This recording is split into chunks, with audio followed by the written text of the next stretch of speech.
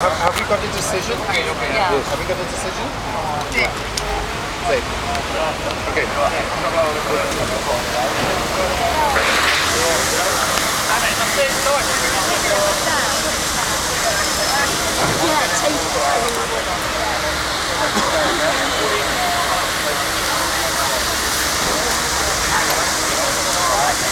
Wow. I am Superintendent Hartshorn of the Metropolitan Police. I believe that you are trespassing on this land with the common purpose of intimidating, obstructing or disrupting. Intending to intimidate, obstruct or disrupt. Your actions are and are likely to deter them from engaging in the preparation of Canada Day and tourism, which is a lawful activity.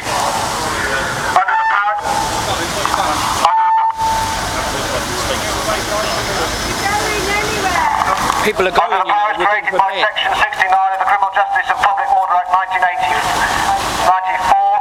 and as a senior officer present, I am directing you to leave this land.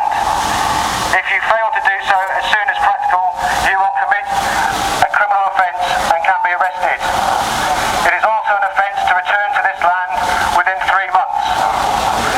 It is now 8:25 by my watch.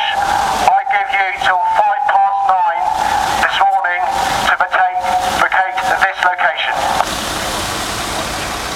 We've already decided. Could we speak to somebody?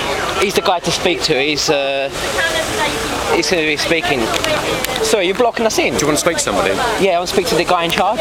Okay, give us a second, we'll call him over if you want to speak to him. Okay, but we're not allowed to pass through, you're saying? Because the guy's just instructed people to leave, so it's a bit confusing that you're keeping us in. Can't leave, but once you leave, mate, you're not going to be allowed back in. So if you want to walk out now, but we won't be letting you back in. Have you got Well, I just want to speak with this guy here. Yeah, in which case, best thing to do is stay there. We've had a cabinet meeting and a decision's been made. So it'd be good to just talk because we can bring this level down. The decision's been made that The governor said basically you've been giving your warnings, so he's got nothing more to say.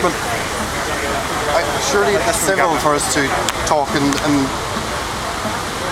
I can tell you the decision that's been made. That's fine. If you want to talk to someone senior, just be busy at the moment sorting stuff out. I'll try and call our boss over. Okay? If it's right, because this is very intimidating. Yeah, this is ridiculous. To accuse us of being intimidating, sitting down in tents, when the people organising Canada Day know what we're doing here. We've already spoken with them. We know it's not your fault, but you can see that this is To be honest, a little bit funny. the intimidating bit's just part of the legislation. It's just a small part. I believe it's more the obstruction. Yeah, Obviously, you're right in the middle of Trafalgar Square, causing a bit of an obstruction. That's the issue, not any intimidation. we know that we're not obstructing. Yeah, if you bear with me, I'm not going to go and approach him. I'll have to tell my sergeant when he goes up to my phone. Do you want to tell your sergeant? Yeah. Sergeant. The gentleman would like to speak to the Hartshorn An inspector or chief inspector. What's it regarding? It's just for these guys here so we can communicate, especially if we speak to the leader, obviously someone who's in charge. Are you kind of acting as a representative for the guys in here? I'm independent media, so I'm acting on behalf of people, anyone. Obviously want to protect these people's rights. They want to speak with someone who's in charge. I feel the best person is an inspector or chief inspector.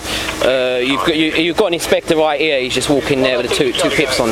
Yeah, well, if he can come over, he can speak with us. Speak to us, you know, within like a good time scale.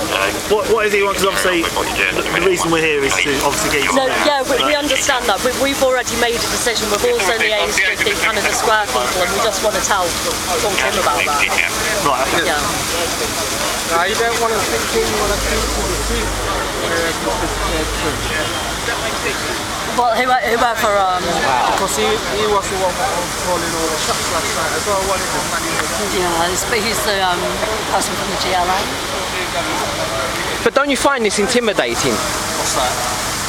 surrounding everyone like in a square box of police We're not officers. trying to intimidate you. It does. It feels like it. It feels a lot intimidating. We're not trying to kill you because if you want to leave, you can leave. No, I understand that, but it does look like a kettle. If you haven't explained it to these people, some of them might think that they're in a kettle. Obviously, you're speaking to these people. I'm doing a specific job here. If you want to explain to them they can leave at any time, unobstructed, then that's fine. It would be good for an inspector to come over. There was an inspector early on who came over and spoke to us quite nicely.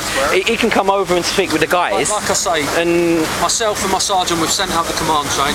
They're obviously dialogue with a load of people at the moment, so as soon as they're available, hopefully someone will come and talk to you. I understand that, but I thought that would have been the first thing to do instead of obviously surrounding with police.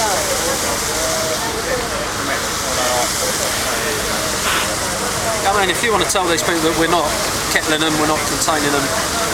I just feel it would be better for an inspector to come and speak with the people. What we don't want is obviously people to hang around with about. We want it to be controlled. Once people leave, then we're happy. Well, no, this is the funny thing. People will actually, that's what the people were discussing before you turned up. Decided to leave anyway. As you can understand, we wasn't able to finish talking because of the presence of the police here. Because our first impression was you've come to arrest us. No, that's what it appears. I explain though. I understand. He's explained that over the radio. But I just wonder what it would feel like if, let's say, let's turn it on extremes. Let's say a black bloc. 10 or 20 black bloc surrounded you, would you feel comfortable with that?